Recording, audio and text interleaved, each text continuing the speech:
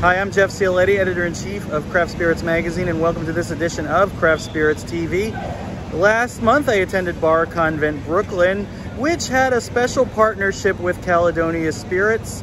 And here to tell us a little bit about that is Caledonia Spirits' own Ryan Christensen, and he brought with him a few thousand buzzy little friends. Yeah, so we're partnering with BCB to offset the entire footprint of this convention. So we're going to plant pollinator habitat to support the bees and to really bring it to life. We brought the bees along with us. Yeah, I mean, we're on a mission to connect cocktail culture to agriculture, right? Our business model is built around sustainable agriculture, supporting beekeepers, supporting farmers. We were rooted in agriculture from the beginning of the company. We were founded by a beekeeper.